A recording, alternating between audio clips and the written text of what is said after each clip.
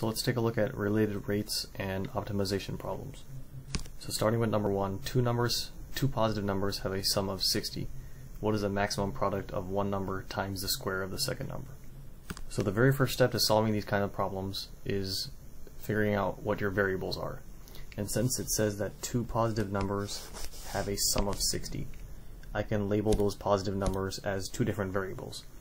So since those two have a sum of 60, I can say that x plus y equals 60.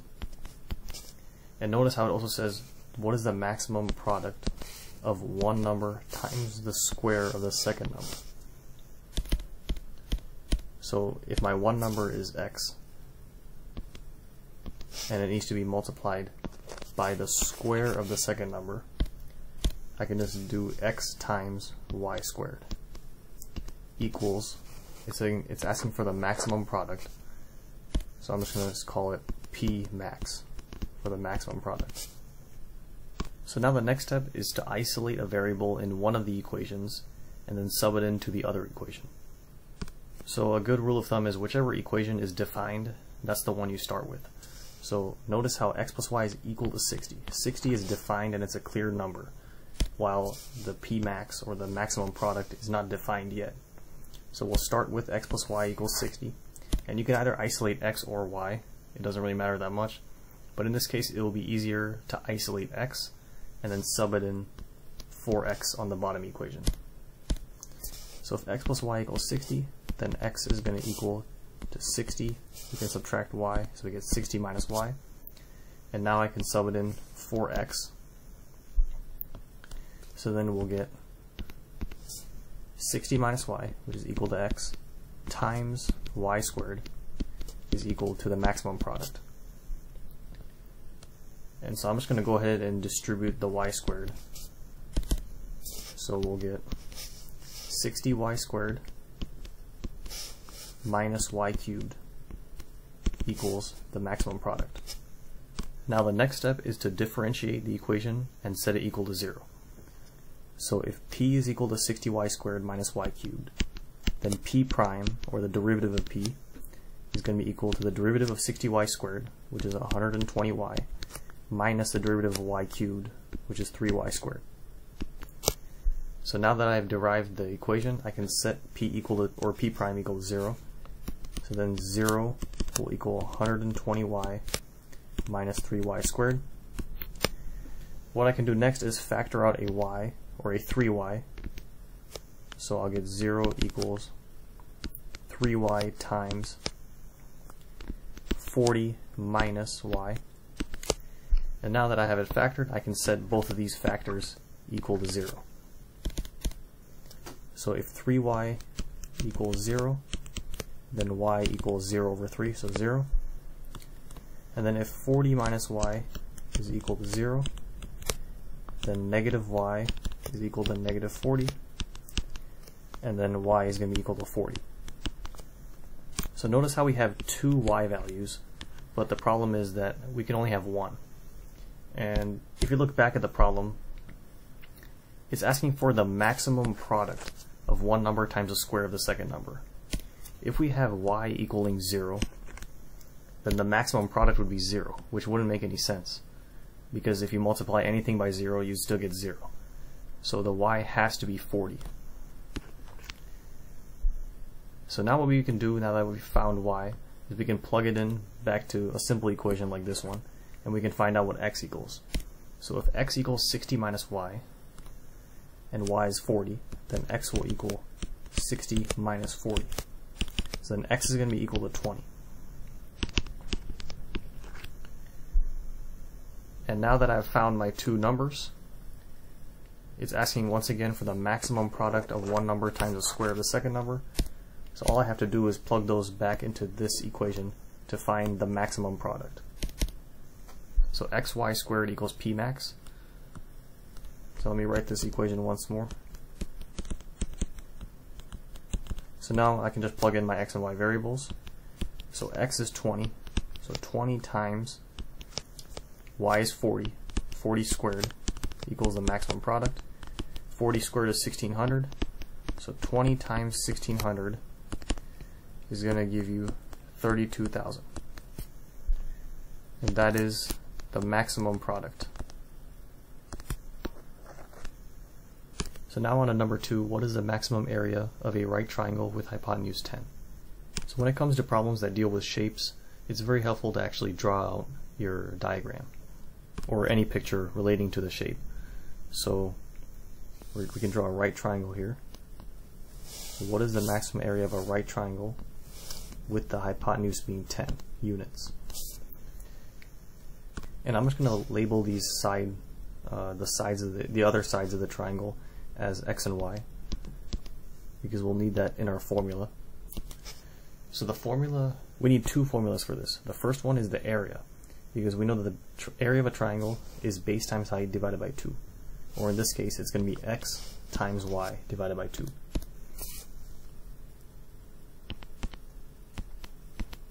So that is going to be the area. And that is going to be the maximum area, since that is what we're trying to find. And the next thing we can use is the Pythagorean theorem, where a squared plus b squared equals c squared, since it applies to a right triangle. So we can say that x squared plus y squared equals c squared, or the hypotenuse squared, which is 100. 10 squared is 100. Now the first step, since 100 is defined and the maximum area is not, we're actually going to start with the 100 equation and isolate one of the variables. And in this case it'll be easier, there's not really easier to isolate one variable or the other, so I'm just going to pick y. So then y squared is going to be equal to 100 minus x squared. And in order to isolate y, we obviously have to take the square root. So then y is going to be equal to plus or minus the square root of 100 minus x squared. Now we're getting plus or minus, but remember that y is, in this case, is only going to be positive. So we can take out that minus. So then y is going to be equal to only a positive 100 minus x squared. So now that we've found what y equals, we can sub it in to the other y equation, or the other equation that includes y. So we'll get x times y, which is equal to the square root of 100 minus x squared,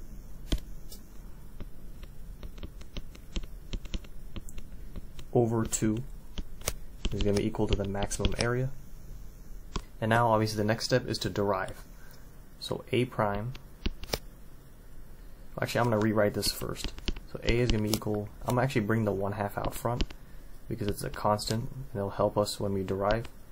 So 1/2 times x times the square root of 100 minus x squared. So now when I derive, I can just keep the constant out and multiply by 1/2 later on after I'm done deriving. So a prime is going to be equal to 1/2 times, now we're deriving x times the square root of 100 minus x squared. And I'm actually going to rewrite the square root of 100 minus x squared into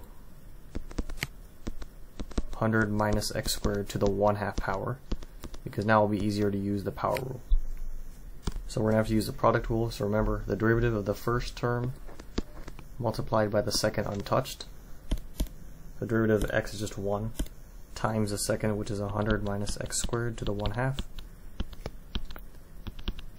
plus the derivative of the second term times the first term untouched.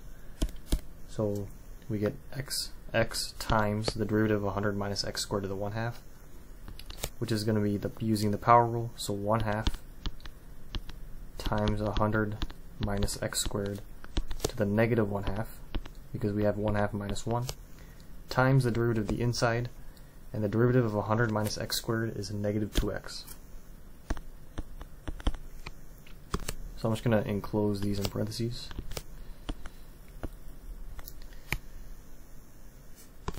So when I simplify this, a prime is going to be equal to 1/2 times 100 minus x squared to the 1/2, or the square root of 100 minus x squared, plus, now notice how these 2's will cancel. and then we'll have a negative x squared times 100 minus x squared to the negative 1/2. So then if I were to simplify even further, we'll get a prime is going to be equal to 1/2 times 100 minus x squared to the 1/2 power. Now that minus can come out front and replace the plus sign, so we have minus x squared over, since this is a negative exponent, we can bring that to the denominator, so we'll get 100 minus x squared to the 1/2 power. So continuing on, I'm just going to rewrite everything so that it's a little bit easier to see. So we get 1/2 times the square root of 100 minus x squared minus x squared over the square root of 100 minus x squared. So next what I need to do is combine these two terms. And in order to do that, I just need to find a common denominator. And this one's pretty simple because the common denominator is just the square root of 100 minus x squared. And all I need to do is multiply this term by the square root of 100 minus x squared over the square root of 100 minus x squared in order to get that common denominator. So we'll get 1/2 times, so we have our term, the square root of 100 minus x squared. In order to get common denominators, I can just multiply by the square root of 100 minus x squared over the square root of 100 minus x squared minus our second term here, so x squared over the square root of 100 minus x squared. So now when I do this, when you multiply the square root times another square root of the same term inside, they'll just cancel. So the square root of 100 minus x squared times the square root of 100 minus x squared is just 100 minus x squared. So we'll get 1/2 times 100 minus x squared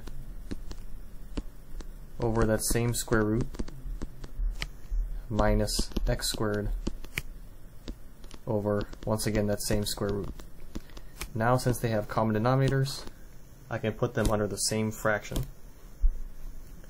So we'll get 1/2 times 100 minus x squared minus x squared over the square root of 100 minus x squared. Okay, and then if I were to simplify again, we'll get 100 minus 2x squared over the square root of 100 minus x squared. So then if I multiply this complex fraction by 1/2, then that 2 will just end up staying there. And then what I can do on the numerator is factor out a 2. So we'll get 2 times 50 minus x squared over 2 times the square root of 100 minus x squared. And notice that the 2's will cancel. So then I'll rewrite it one more time as 50 minus x squared over the square root of 100 minus x squared. And remember, that is equal to our a prime, since we derived that equation. And now the next step is to make a prime equal to 0. So if I just replace a prime with 0, the good thing about this is we can just multiply this bottom denominator over and it'll still equal 0. So we'll get 50 minus x squared is equal to 0. So then negative x squared is equal to negative 50. X squared is equal to 50. So then x will equal plus or minus the square root of 50. Since x is positive, we don't have to worry about the negative. So x is going to equal to the positive square root of 50. And if I were to simplify square root of 50, I can just rewrite it as the square root of 25 times the square root of 2. So 5 times the square root of 2. So now that I've found x, I can plug it in to one of the above equations. So then I'll plug it in to this one, because then I can find what y equals. So if x squared plus y squared equals 100, the x squared, or that value squared, will be 25 times 2, which is 50. So 50 plus y squared equals 100. Then y squared equals 100 minus 50. And then y is going to equal the exact same value as x, the square root of 50, which can be simplified to 5 times the square root of 2. So once again, the problem asks us to find the maximum area. And so we can use this equation now that we have found x and y. So x times y over 2 is going to be our maximum area. So our x value is 5 times the square root of 2. And our y value is the exact same. So 5 times the square root of 2 times 5 times the square root of 2, x times y over 2 equals our maximum area. So then our maximum area is going to be 5 times the square root of 2 times 5 times the square root of 2. So 25 times 2, which is 50, over 2. And then area is going to be equal to 25.